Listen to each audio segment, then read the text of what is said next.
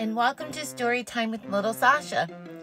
Today's story is Charlotte's Web by E.B. White, pictures by Garth Williams, and imaginatively read by me, Lil Sasha. Chapter 1. Before Breakfast.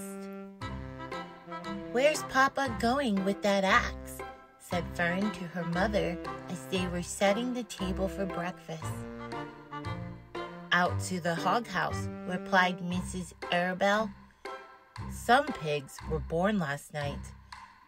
"I don't see why he needs an axe," continued Fern, who was only 8. "Well," said her mother, "one of the pigs is a runt.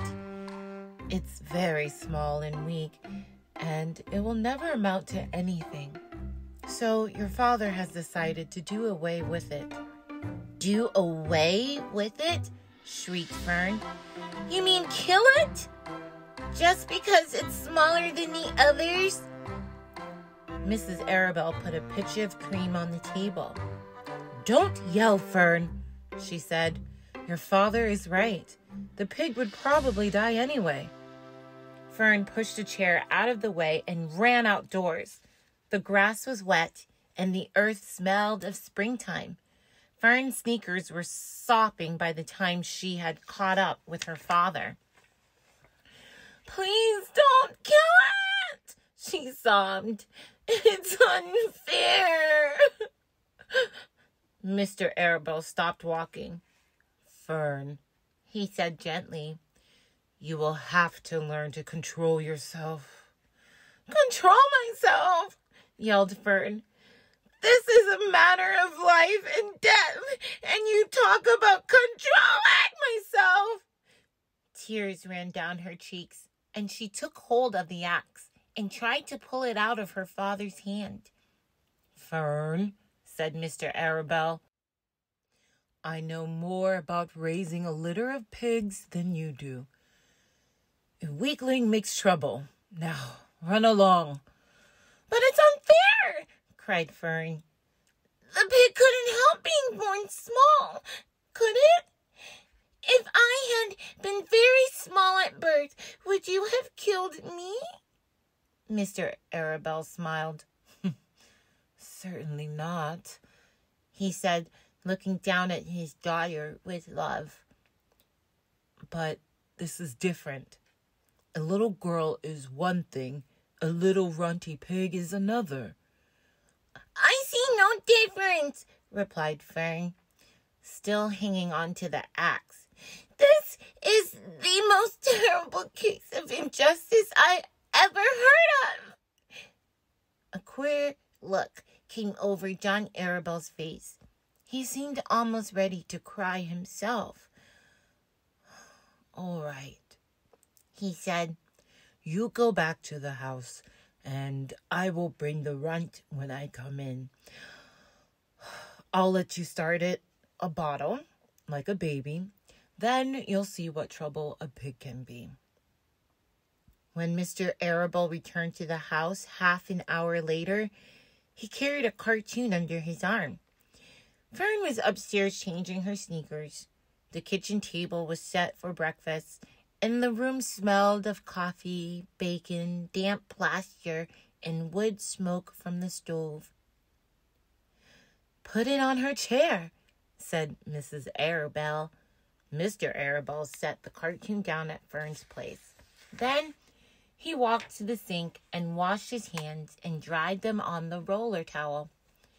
Fern came slowly down the stairs. Her eyes were red from crying. As she approached her chair, the cartoon wobbled, and there was a scratching noise.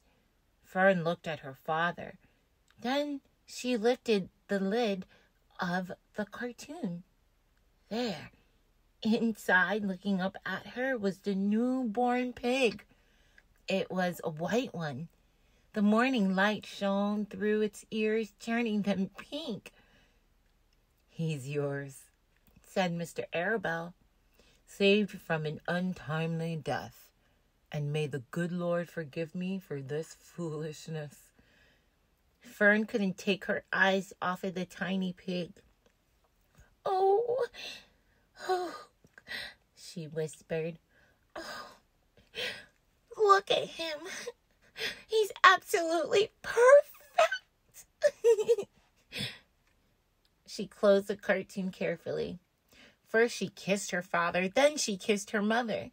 Then she opened the lid again, lifted the pig out, and held it against her cheek. At this moment, her brother Avery came into the room. Avery was 10. He was heavily armed, an air rifle in one hand, a wooden dagger in the other. Ugh, what's that? He demanded.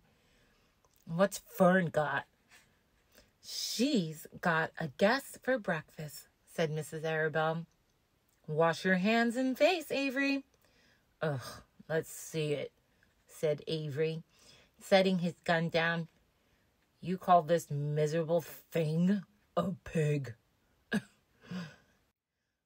That's a fine specimen of a pig.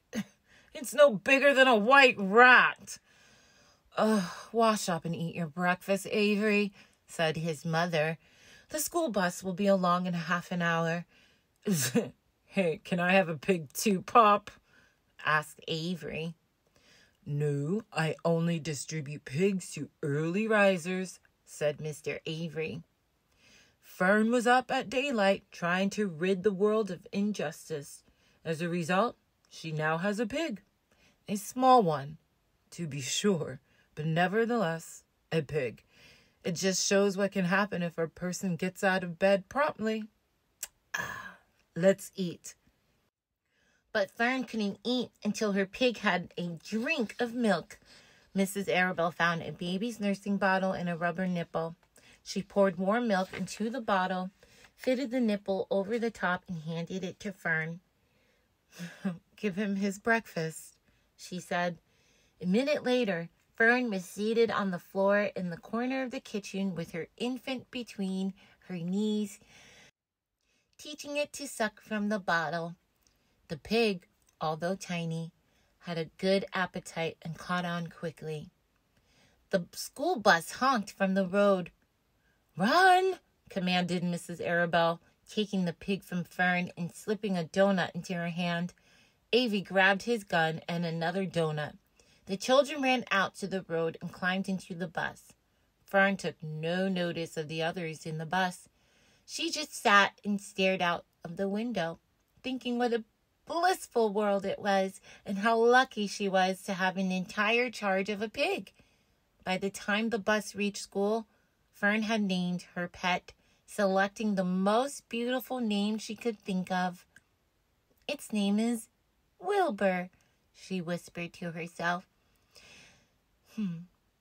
She was still thinking about the pig when the teacher said, Fern, what is the capital of Pennsylvania? Wilbur, replied Fern dreamily. The pupils giggled. Fern blushed. Chapter 2. Wilbur. Fern loved Wilbur more than anything. She loved to stroke him, to feed him, to put him to bed. Every morning, as soon as she got up, she warmed his milk, tied his bib on, and held the bottle for him. Every afternoon, when the school bus was stopped in front of her house, she jumped out and ran to the kitchen to fix another bottle for him. She fed him again at supper time and again just before going to bed. Mrs. Arabelle gave him a feeding around noontime each day when Fern was away in school. Wilbur loved his milk, and he was never happier than when Fern was warming up a bottle for him. He would stand and gaze up at her with adoring eyes. For the first few days of his life, Wilbur was allowed to live in a box near the stove in the kitchen. Then, when Mrs. Arabelle complained, he was moved to a bigger box in the woodshed. At 2 weeks of age, he was moved outdoors. It was apple blossom time, and the days were getting warmer. Mr. Arabelle fixed a small yard specially for Wilbur under an apple tree and gave him a large wooden box full of straw with a doorway cut in it so he could walk in and out as he pleased. "Won't he be cold at night?" asked Fern. "Oh, no," said her father. "You watch and see what he does." Carrying a bottle of milk, Fern sat down under the apple tree inside the yard. Wilbur ran to her, and she held the bottle for him while he sucked. When he had finished the last drop, he grunted and walked sleepily into the box. Fern peered through the door. Wilbur was poking the straw with his snout. In a short time, he had dug a tunnel in the straw. He crawled into the tunnel and disappeared from sight, completely covered with straw. Fern was enchanted.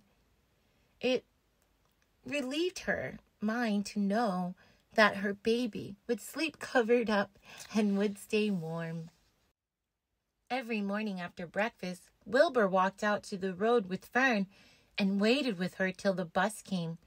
She would wave goodbye to him, and he would stand and watch the bus until it vanished around a turn. While Fern was in school, Wilbur was shut up inside his yard. But as soon as she got home in the afternoon, she would take him out and he would follow her around the place. If she went into the house, Wilbur went too. If she went upstairs, Wilbur would wait at the bottom step until she came down again. If she took her doll for a walk in the doll carriage, Wilbur followed along. Sometimes on these journeys, Wilbur would get tired, and Fern would pick him up and put him in the carriage alongside the doll. He liked this, and if he was very tired, he would close his eyes and go to sleep under the doll's blanket. He looked cute when his eyes were closed because his lashes were so long. The doll would close her eyes too, and Fern would wheel the carriage very slowly and smoothly so as not to wake her infants. One afternoon, Fern and Avery put on bathing suits and went down to the brook for a swim. Wilbur tagged along at Fern's heels. When she waded in the brook, Wilbur waded in with her. He found the water quite cold, too cold for his liking. So while the children swam and played and splashed water at each other, Wilbur amused himself in the mud along the edge of the brook, where it was warm and moist and definitely sticky and oozy. Every day was a happy day, and every night was peaceful. Wilbur was what farmers call a spring pig, which simply means that he was born in springtime.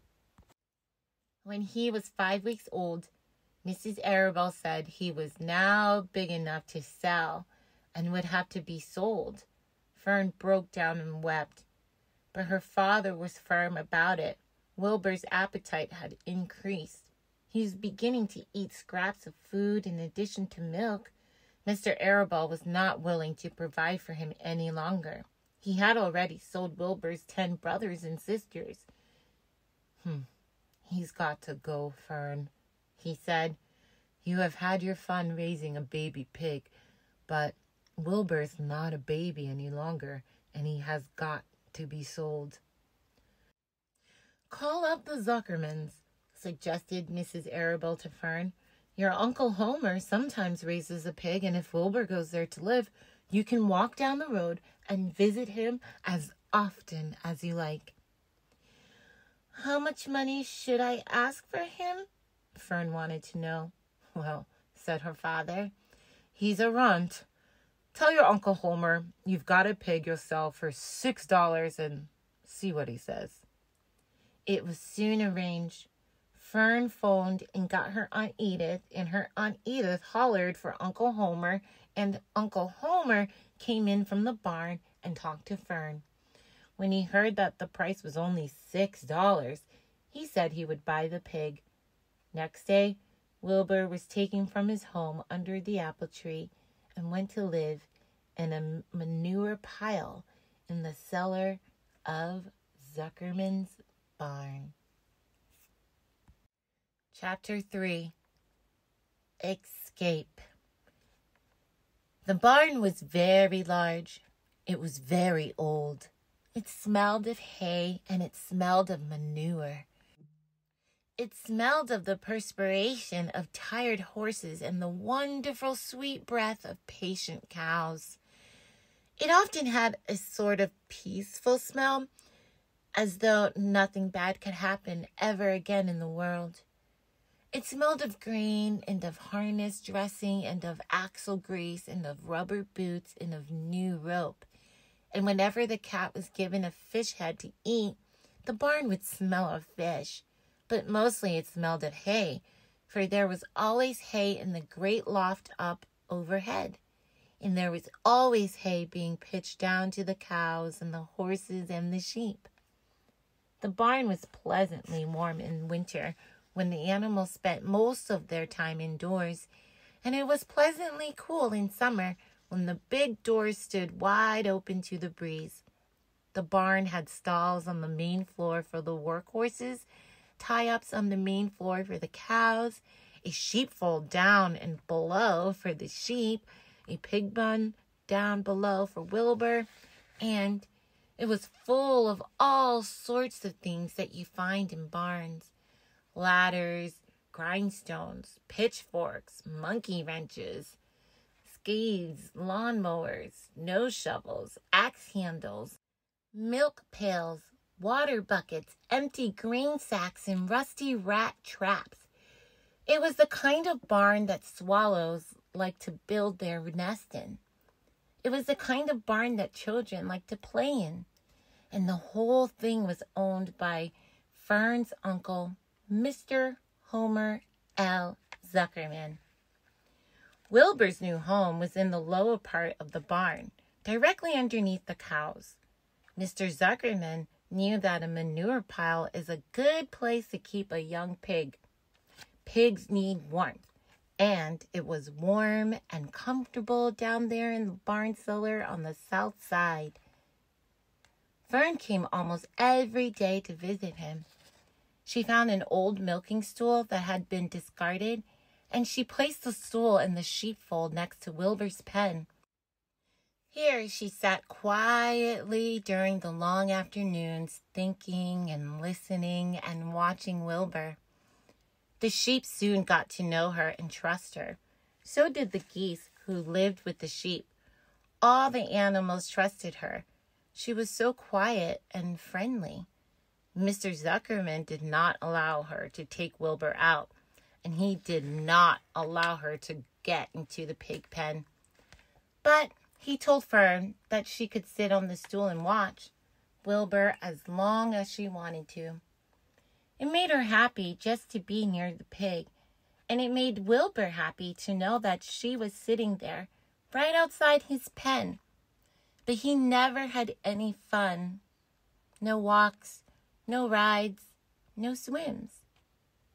One afternoon in June, when Wilbur was almost 2 months old, he wandered out into his small yard outside the barn. Fern had not arrived for her usual visit. Wilbur stood in the sun feeling lonely and bored. There's never anything to do around here, he thought. He walked slowly to his food trough and sniffed to see if anything had been overlooked at lunch. He found a small strip of potato skin and ate it. His back itched, so he leaned against the fence and rubbed against the boards. When he tired of this, he walked indoors, climbed to the top of the manure pile, and sat down. He didn't feel like going to sleep. He didn't feel like digging. He was tired of standing still, tired of lying down. I'm less than 2 months old, and I'm tired of living, he said. He walked out to the yard again. When I'm out of here, he said, there's no place to go but in. When I'm indoors, there's no place to go but out in the yard." "That's where you're wrong, my friend." "My friend," said a voice. Wilbur looked through the fence and saw the goose standing there. "You don't have to stay in that dirty little yard," said the goose, who talked rather fast. "One of the boards is loose. Push on it, push on it, and come on out." "What?" said Wilbur. "Say it slower." At the risk of repeating myself," said the goose, "I suggest you come on out. It's wonderful out here." "Did you say a board was loose?" That I did, said the goose. Wilbur walked up to the fence and saw that the goose was right. One board was loose. He put his head down, shut his eyes, and pushed. The board gave way. In a minute, he had squeezed through the fence and was standing in the long grass outside his yard. The goose chuckled. "How does it feel to be free?" she asked. "I like it," said Wilbur. "That is, I guess, I like it." Actually, Wilbur felt queer to be outside his fence with nothing between him and the big world. "Where do you think I'd better go?" Anywhere you like, said the goose. "Go down through the orchard, root up the sod. Go down through the garden, dig up the radishes. Root up everything, eat grass. Look for corn. Look for oats. Run all over, skip and dance, jump and prance. Go down through the orchard and stroll in the woods. The world is a wonderful place when you're young." "I can see that," replied Wilbur. He gave a jump in the air, twirled, ran a few steps, stopped, looked all around, sniffed in smells of afternoon, and then set off walking down through the orchard, pausing in the shade of an apple tree. He put his strong snout into the ground and began pushing, digging, and rooting. He felt very happy. He had plowed up quite a piece of ground before anyone noticed him. Mrs. Zuckerman was the first to see him. She saw him from the kitchen window, and she immediately shouted for the men. "Homer!" she cried. "Pigs out! Lurvy! Pigs out! Homer! Lurvy! Pigs out! He's down there under the apple tree!" "Now the trouble starts," thought Wilbur. "Now I'll catch it." The goose heard the racket, and she, too, started hollering. "Run, run downhill! Make for the woods, she shouted to Wilbur. "They'll never catch you in the woods." The Cocker Spaniel heard the commotion, and he ran out from the barn to join the chase. Mr. Zuckerman heard, and he came out of the machine shed where he was mending a tool. Lurvy, the hired man, heard the noise and came up from the asparagus patch where he was pulling weeds. Everybody walked toward Wilbur, and Wilbur didn't know what to do. The wood seemed a long way off, and anyway, he had never been down there in the woods and wasn't sure he would like it. "Get around behind him, Lurvy," said Mr. Zuckerman, "and drive him toward the barn. And take it easy. Don't rush him. I'll go and get a bucket of slops." The news of Wilbur's escape spread rapidly among the animals on the place. Whenever any creature broke loose on Zuckerman's farm, the event was of great interest to the others. The goose shouted to the nearest cow that Wilbur was free, and soon all the cows knew. Then one of the cows told one of the sheep, and soon all the sheep knew.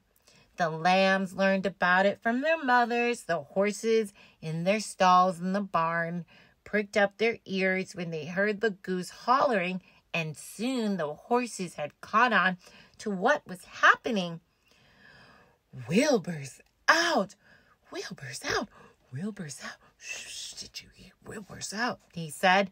Every animal stirred and lifted its head and became excited to know that one of his friends had got free and was no longer penned up or tied fast. Wilbur didn't know what to do or which way to run. It seemed as though everybody was after him.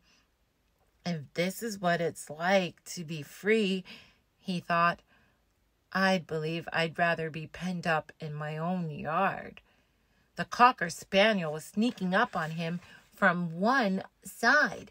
Lurvy, the hired man, was sneaking up on him from the other side. Mrs. Zuckerman stood ready to head him off if he started for the garden. And now Mr. Zuckerman was coming down toward him carrying a pail. "Oh, this is really awful," thought Wilbur.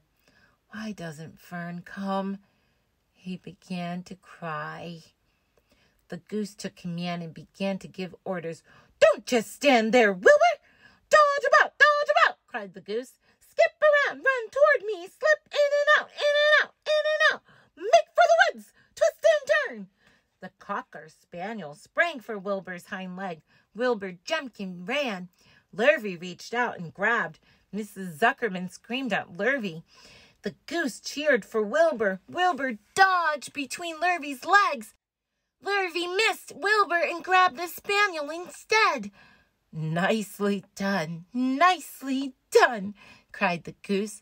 Try it again. "Run downhill," suggested the cows. "Run toward me," yelled the gander. "Run uphill," cried the sheep. "Turn and twist," honked the goose. "Jump and dance," said the rooster. "Look out for the Lurvy," called the cows. "Look out for the Zuckerman," yelled the gander. "Look out for the dog," cried the sheep. Listen to me, screamed the goose. Poor Wilbur was dazed and frightened by this hullabaloo. He didn't like being the center of all this fuss. He tried to follow the instructions his friends were giving him, but he couldn't run downhill and uphill at the same time, and he couldn't turn and twist when he was just jumping and dancing, and he was crying so hard he could barely see anything that was happening. After all, Wilbur was a very young pig, not much more than a baby, really. He wished Fern were there to take him in her arms and comfort him. When he looked up and saw Mr. Zuckerman standing quite close to him, holding a pail of warm slops, he felt relieved. He lifted his nose and sniffed. The smell was delicious.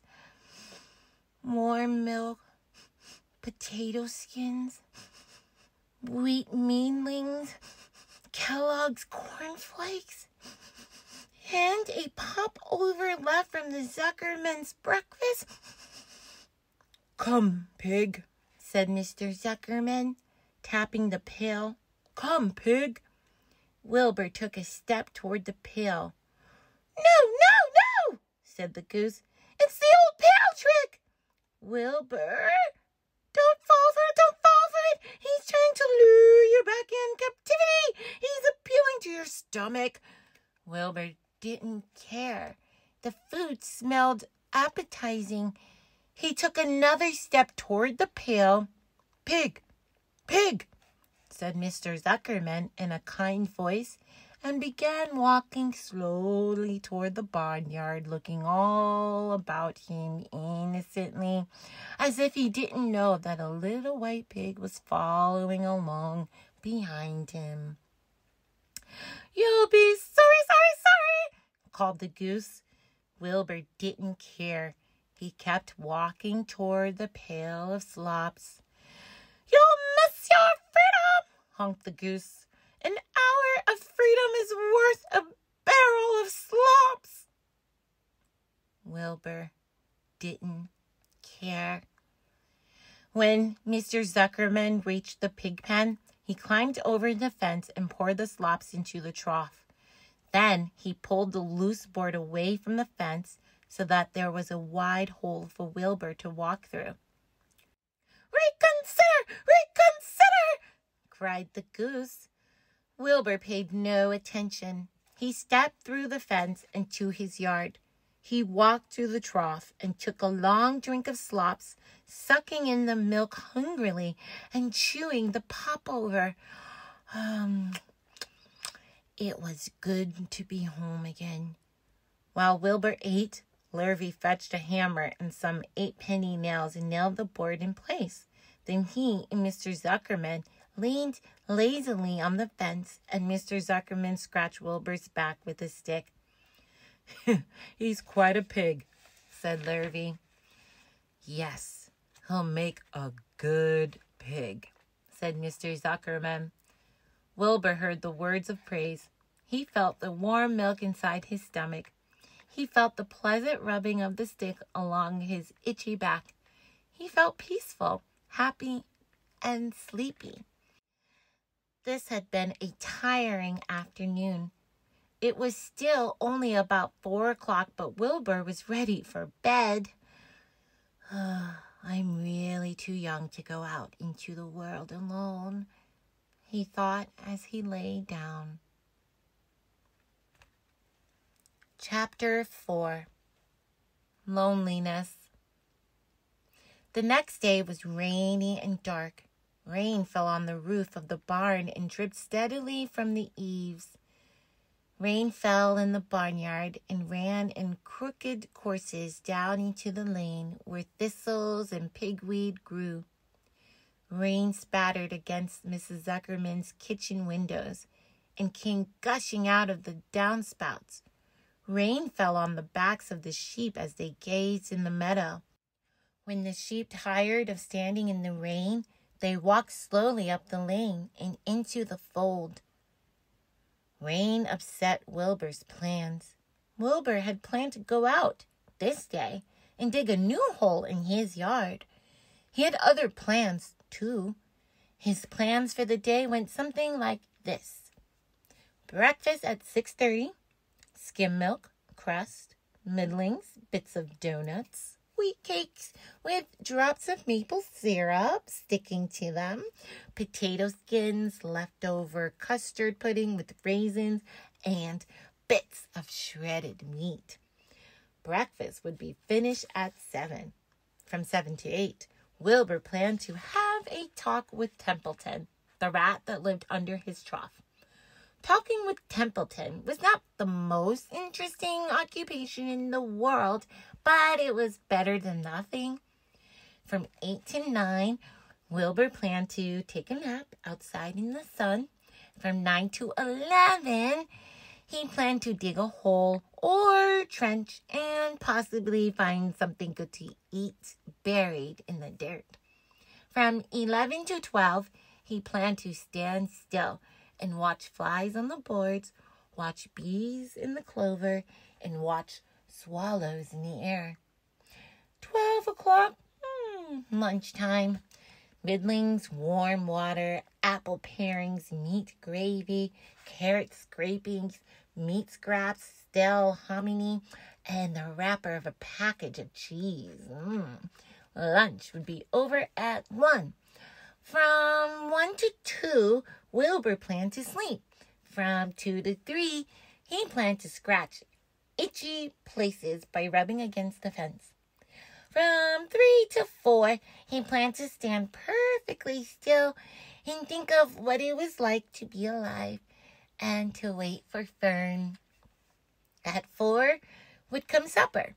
Skim milk, provender leftover sandwich from Lurvy's lunchbox, prune skins, a morsel of this, a bit of that, fried potatoes, marmalade, dumplings, drimplings, and a little more of this, a little more of that, a piece of baked apple, a scrap of upside-down cake. Wilbur had gone to sleep thinking about these plans. He awoke at 6 and saw the rain, and it seemed as though he couldn't bear it. I get everything all beautifully planned out, and it has to go and rain, he said. For a while, he stood gloomily indoors. Then he walked to the door and looked out. Drops of rain struck his face. His yard was cold and wet. His trough had an inch of rainwater in it. Templeton was nowhere to be seen. "Are you out there, Templeton?" called Wilbur. There was no answer. Suddenly, Wilbur felt lonely and friendless. One day, just like another, he groaned, "I'm very young. I have no real friend here in the barn, and it's going to rain all morning and all afternoon, and Fern won't come in such bad weather. Oh, honestly." And Wilbur was crying again for the second time in 2 days. At 6:30, Wilbur heard the banging of a pail. Lurvy was standing outside in the rain, stirring up breakfast. "Come on, pig," said Lurvy. Wilbur did not budge. Lurvy dumped the slop, scraped the pail, and walked away. He noticed that something was wrong with the pig. Wilbur didn't want food. He wanted love. He wanted a friend, someone who would play with him. He mentioned this to the goose, who was sitting quietly in a corner of the sheepfold. "Will you come over and play with me?" he asked. "Sorry, Sonny, sorry," said the goose. "I'm sitting on my eggs. 8 of them. Got to keep them toasty warm. I have to stay right here. I'm no flibbery giblet. I do not play when there are eggs to hatch. I'm expecting goslings." "Well, I didn't think you were expecting woodpeckers," said Wilbur bitterly. Wilbur next tried one of the lambs. "Will you please play with me?" he asked. "Certainly not," said the lamb. "In the first place, I cannot get into your pen, as I am not old enough to jump over the fence. In the second place, I am not interested in pigs. Pigs mean less than nothing to me." "Oh, what do you mean, less than nothing?" replied Wilbur. "I don't think there is any such thing as less than nothing.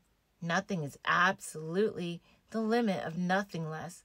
It's the lowest you can go. It's the end of the line. How can something be less than nothing? If there were something that was less than nothing, then nothing would not be nothing. It would be something, even though it's just a very little bit of something. But if nothing is nothing, then nothing has nothing that is less than it is." "Oh, be quiet," said the lamb. "Go play by yourself. I don't play with pigs." Sadly, Wilbur lay down and listened to the rain. Soon he saw the rat climbing down a slanting board that he used as a stairway. "Will you play with me, Templeton?" asked Wilbur. "Play?" said Templeton, twirling his whiskers. "Play? I hardly know the meaning of the word." "Well," said Wilbur, "it means to have fun, to frolic, to run and skip and make merry." "I never do those things if I can avoid them," replied the rat sourly. "I prefer to spend my time eating, gnawing, spying, hiding. I am a glutton, but not a merry maker. Right now, I am on my way to your trough, to eat your breakfast, since you haven't got sense enough to eat it yourself." And Templeton the rat crept stealthily along the wall and disappeared into a private tunnel that he had dug between the door and the trough in Wilbur's yard. Templeton was a crafty rat, and he had things pretty much his own way. The tunnel was an example of his skill and cunning. The tunnel enabled him to get from the barn to his hiding place under the pig trough without coming out into the open. He had tunnels and runaways all over Mr. Zuckerman's farm and could get from one place to another without being seen. Usually, he slept during the daytime and was abroad only after night. Wilbur watched him disappear into his tunnel. In a moment, he saw the rat's sharp nose poke out from underneath the wooden trough. Cautiously, Templeton pulled himself up over the edge of the trough. This was almost more than Wilbur could stand. On this dreary, rainy day, to see his breakfast being eaten by somebody else?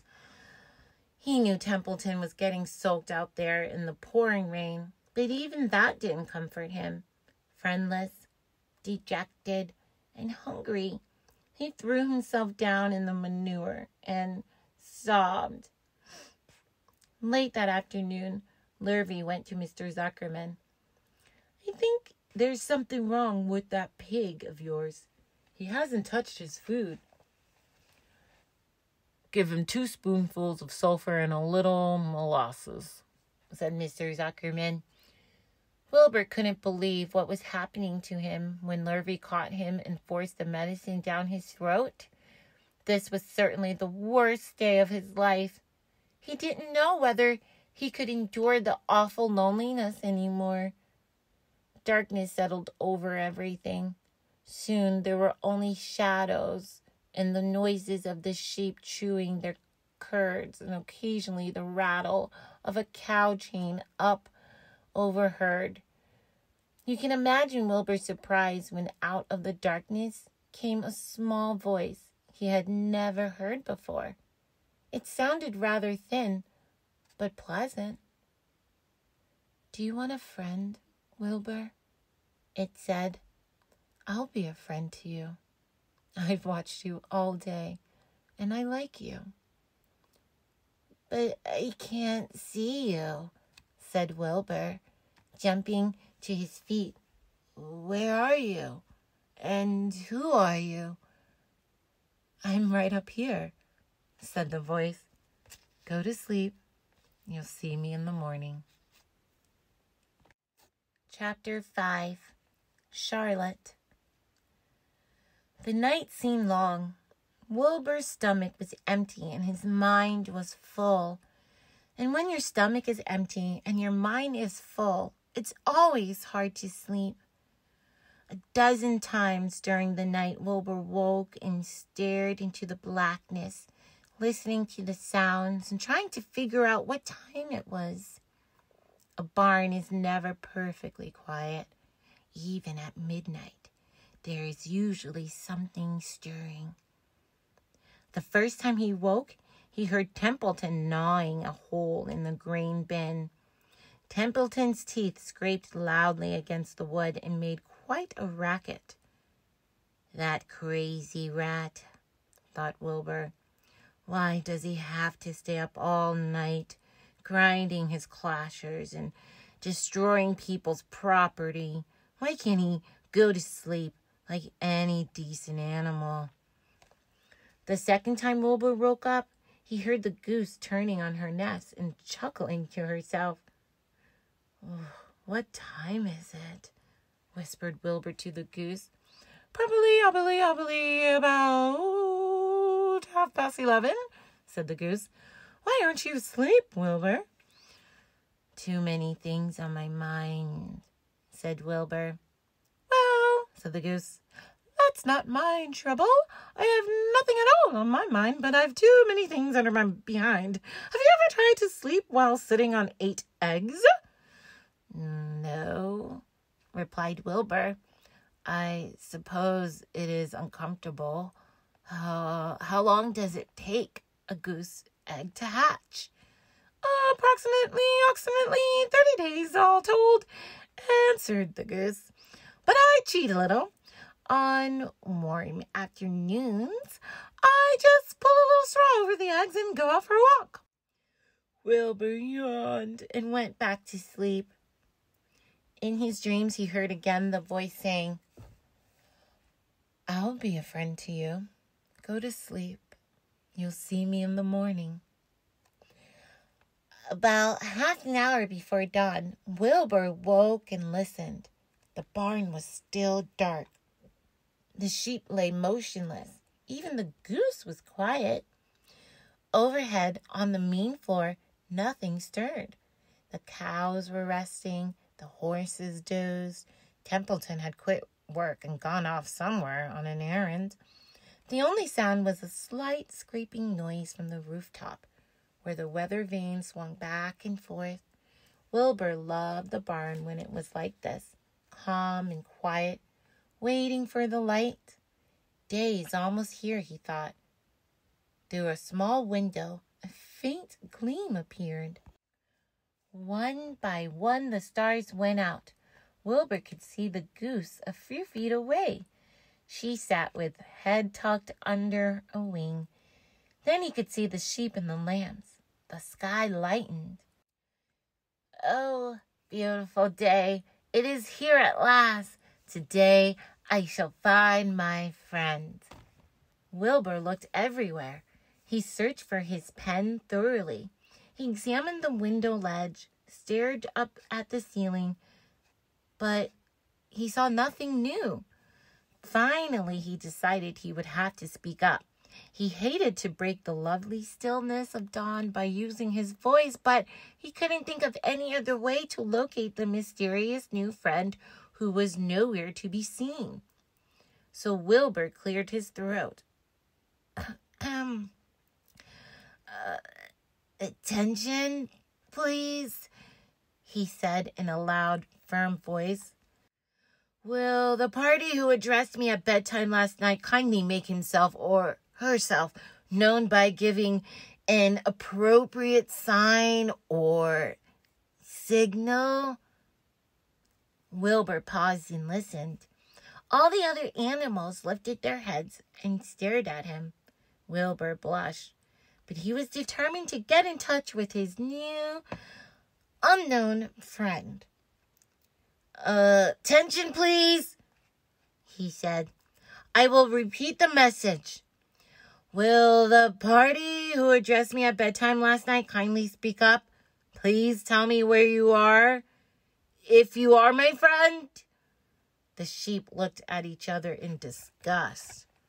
Stop your nonsense, Wilbur, said the oldest sheep. If you have a new friend here, you probably are disturbing his rest. And the quickest way to spoil a friendship is to wake somebody up in the morning before he is ready. How can you be sure your friend is an early riser? Bah.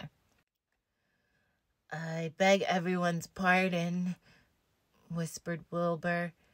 I didn't mean to be objectionable. He lay down meekly in the manure, facing the door. He did not know it, but his friend was very near. And the old sheep was right. The friend was still asleep. Soon Lurvy appeared with slops for breakfast. Wilbur rushed out, ate everything in a hurry, and licked through the trough. The sheep moved off down the lane, and the gander waddled along behind them, pulling grass. And then, just as Wilbur was settling down for his morning nap, he heard again the thin voice that had addressed him the night before. Salutations, said the voice. Wilbur jumped to his feet. Sally, what? He cried. Salutations, repeated the voice. What are they, and where are you? Screamed Wilbur. Please tell me where you are, and what are salutations?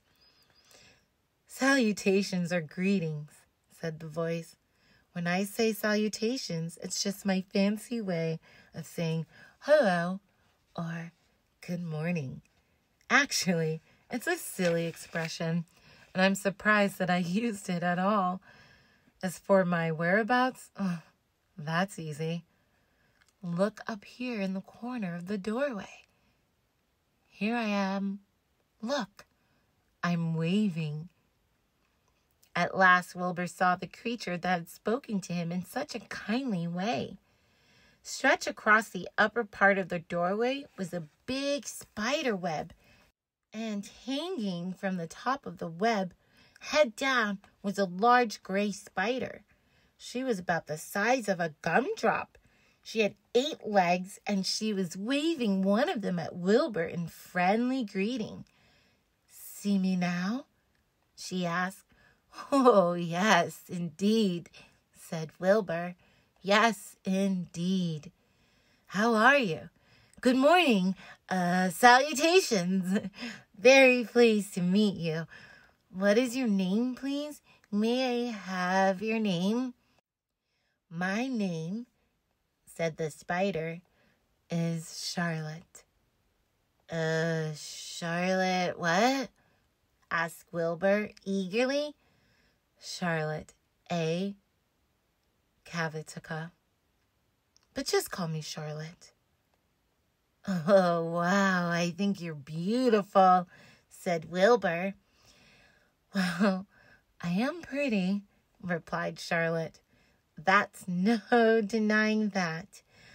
Almost all spiders are rather nice looking. I'm not as flashy as some, but I'll do. I wish I could see you, Wilbur, as clearly as you can see me." Why can't you?" asked the pig. "I'm right here." "Yes, but I'm nearsighted," replied Charlotte. "I've always been dreadfully nearsighted. It's good in some ways, not so good in others. Watch me wrap up this fly." A fly that had been crawling along Wilbur's trough had been flown up and blundered into the lower part of Charlotte's web, and was tangled in the sticky threads. The fly was beating its wings ferociously, trying to break loose and free itself. "First," said Charlotte, "I dive at him." She plunged head first toward the fly. As she dropped, a tiny silken thread unwound from her rear end. "Next, I wrap him up." She grabbed the fly, threw a few jets of silk around it, and rolled it over and over, wrapping it so that it couldn't move. Wilbur watched in horror. He could hardly believe what he was seeing, and although he detested flies, he was sorry for this one. "There," said Charlotte. "Now I knock him out so he'll be more comfortable." She bit the fly. "He can't feel a thing now," she remarked. "He'll make a perfect breakfast for tomorrow." You mean you eat flies?" gasped Wilbur. "Certainly. Flies, bugs, grasshoppers, choice beetles, moths, butterflies, tasty cockroaches, gnats, midges, daddy longlegs, centipedes, mosquitoes, crickets, anything that is careless enough to get caught in my web. I have to live, don't I?" Why, yes, of course," said Wilbur. "Do they taste good?" Delicious, of course. I don't really eat them, I drink them. Drink their blood." "I love blood," said Charlotte, and her pleasant, thin voice grew even thinner and more pleasant. "Don't say that," groaned Wilbur. "Please don't say things like that." "Why not? It's true, and I have to say what is true. I'm not entirely happy about my diet of flies and bugs, but it's the way I'm made. A spider has to pick up a living somehow or other, and I happen to be a trapper. I just naturally build a web and trap flies and other insects. My mother was a trapper before me. Her mother was a trapper before me. All our family have been trappers. Way back for thousands and thousands of years, we spiders have been laying for flies and bugs." "It's miserable inheritance, it sounds like," said Wilbur gloomily. He was sad because his new friend was so bloodthirsty. "Yes, it is," agreed Charlotte, "but I can't help it. I don't know how the first spider in the early days of the world happened to think up this fancy idea of spinning a web, but she did. And it was clever of her, too. And since then, all of us spiders have had to work the same trick. It's not a bad pitch on the whole. It's cruel, replied Wilbur, who did not intend to be argued out of his position. Well, you can't talk, said Charlotte. You have your meals brought to you in a pail. Nobody feeds me. I have to get my own living. I live by my wits. I have to be sharp and clever, lest I go hungry. I have to think things out, catch what I can, take what comes. And it just so happens, my friend, that what comes is flies and insects and bugs. And furthermore, said Charlotte, shaking one of her legs, do you realize that if I didn't catch bugs and eat them, bugs would increase and multiply and get so numerous that they destroy the earth, wipe out everything? Really? Said Wilbur. I wouldn't want that to happen. Perhaps your web is a good thing after all. The goose had been listening to this conversation and chuckling to herself. There are lots of things Wilbur doesn't know about life, she thought. He's really very innocent little pig. He doesn't even know what's going to happen to him around Christmas time. He has no idea that Mr. Zuckerman and Lurvy are plotting to kill him. And the goose raised herself a bit and poked her eggs a little further under her so that they would receive the full heat from her warm body and soft feathers. Charlotte stood quietly over the fly, preparing to eat it. Wilbur lay down and closed his eyes. He was tired from his wakeful night and from the excitement of meeting someone for the first time. A breeze brought him the smell of clover, the sweet-smelling world beyond his fence. Well, he thought, I've got a new friend, all right. But what a gamble friendship is. Charlotte is fierce, brutal, scheming, bloodthirsty, everything I don't like. How can I learn to like her, even though she's pretty and, of course, clever? Wilbur was merely suffering the doubts and fears that often go with finding a new friend. In good time, he was to discover that he was mistaken about Charlotte. Underneath her rather bold and cruel exterior, she had a kind heart, and she was to prove loyal and true to the very end. Chapter 6. Summer Days. The early summer days on a farm are the happiest and fairest days of the year. Lilacs bloom and make the air sweet and then fade. Apple blossoms come with the lilacs, and the bees visit around among the apple trees. The days grow warm and soft. School ends, and children have time to play and to fish for trout in the brook.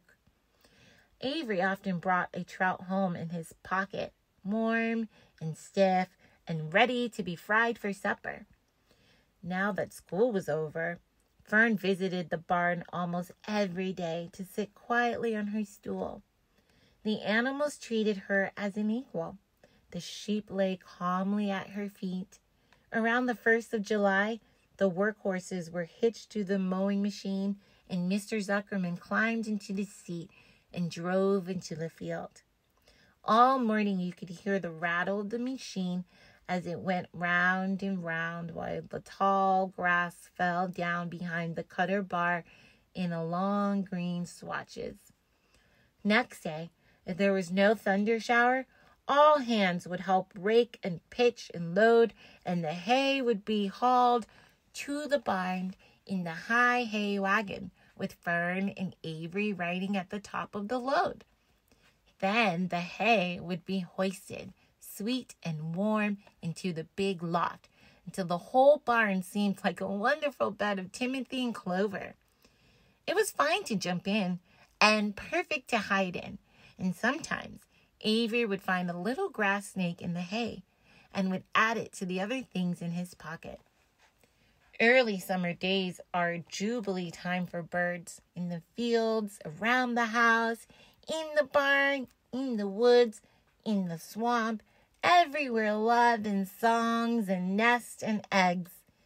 From the edge of the woods, the white-throated sparrow, which must come all the way from Boston, calls, "Oh, Peabody, Peabody, Peabody," on an apple bough.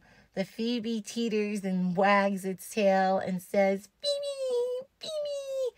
The song sparrow, who knows how to brief and lovely life is, says, "Sweet, sweet interlude, sweet, sweet, sweet interlude." If you enter the barn, the swallows swoop down from their nest and scold. "Chickie, chickie," they say.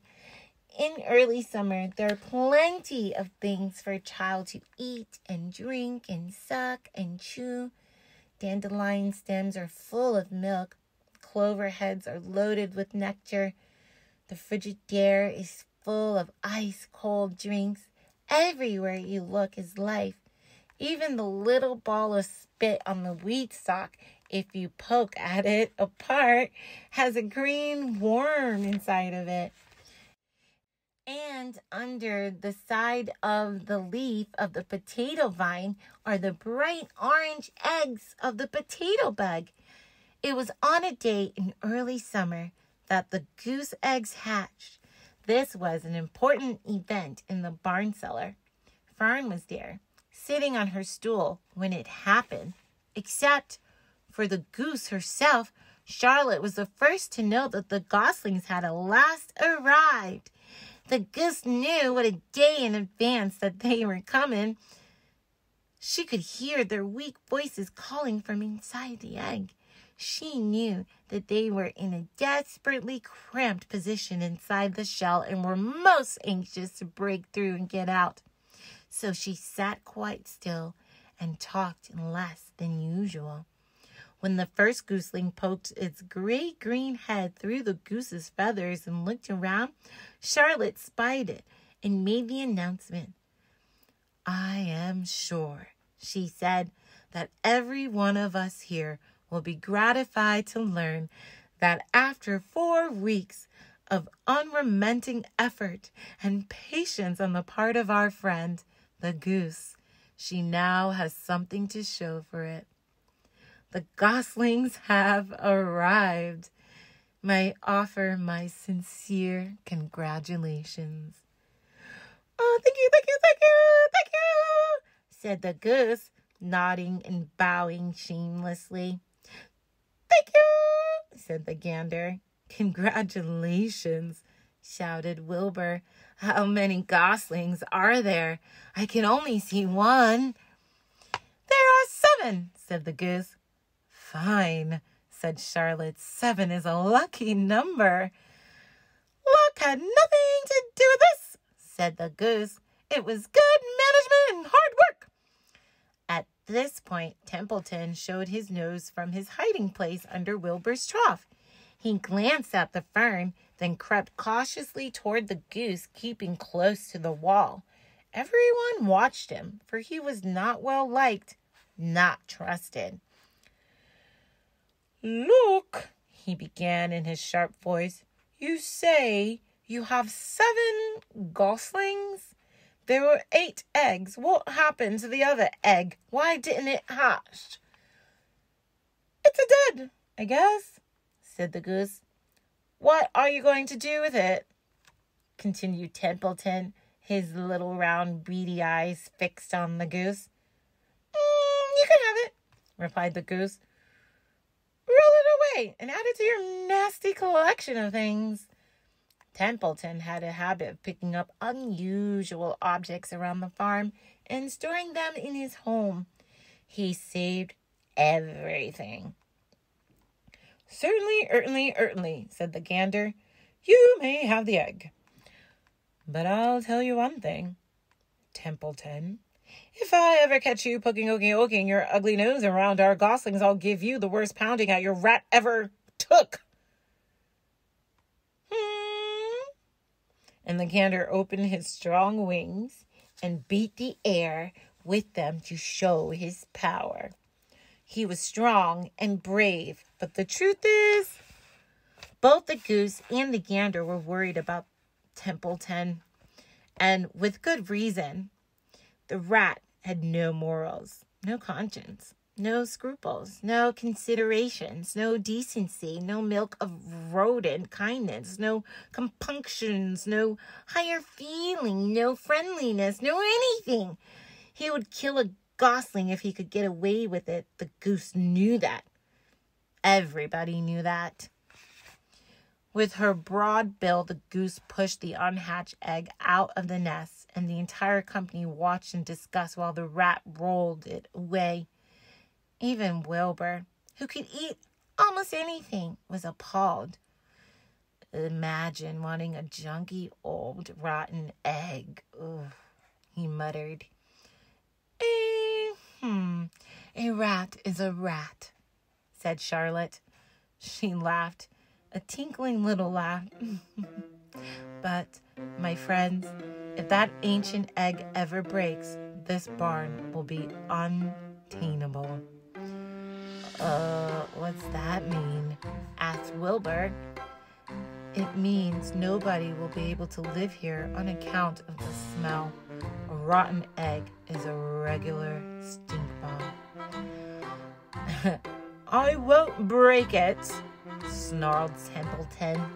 "I know what I'm doing. I handle stuff like this all the time." He disappeared into his tunnel, pushing the goose egg in front of him. He pushed and nudged till he succeeded in rolling it into his lair under the trough. That afternoon, when the wind had died down and the barnyard was quiet and warm, the gray goose led her 7 goslings off the nest and out into the world. Mr. Zuckerman spied them when he came with Wilbur's supper. "Well, hello there," he said, smiling all over. "Let's see. 1, 2, 3, 4, 5, 6, 7. 7 baby geese. Now isn't that lovely?"